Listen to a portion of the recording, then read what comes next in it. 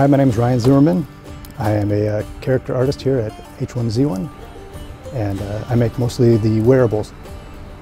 Wearables include anything from hats, boots, any sort of clothing item that the player character will be wearing. Yes, we are planning to have full-body ghillie suits eventually.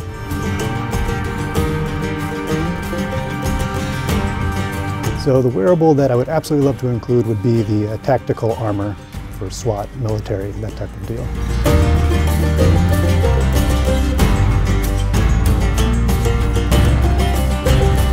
So if a zombie apocalypse happened, I'd probably run to a sporting goods store or a motorcycle shop and get some good leathers and some good stomping boots, maybe even a motorcycle helmet. No, there will not be beards in early access, although we are going to have beards and mustaches and different hairstyles that you can choose from eventually. So the wearable that took the longest probably would be the military backpack, just because it's complex and needs to look like it's a real backpack.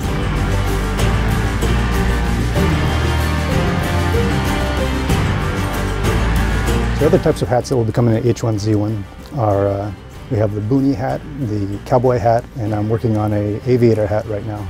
Thank you for watching this video. We really appreciate all of the input you guys give us, and we'll see you online.